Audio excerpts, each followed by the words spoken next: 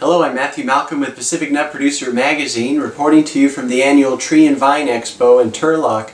And I'm here with Jhalendra Rijal, UC entomologist, who just gave a great presentation to growers addressing the biology and management of walnut husk fly in the orchard. And here's Jhalendra with a few insights. The main important point that I want to share with the grower about the husk fly is that the monitoring, close monitoring is very important because the husk fly does not depend on the temperature for their development.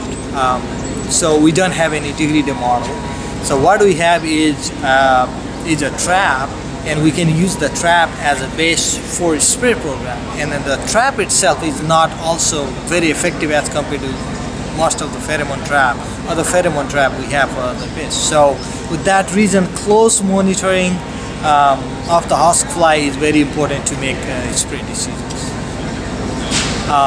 And in terms of spray program, once you see the fly, you definitely plan to spray, but at the same time what product that you use is also very critical. This is because the walnut husk fly emergence, we're basically targeting the adults. So the emergence period start from June through September. So we have long time window that we need to cover in terms of control. So we likely need multiple sprays, and then if we choose the insecticide that are in rotation and that are different chemistries, that will help to reduce the chances for resistant development. So those are the couple of things that we need to do very closely.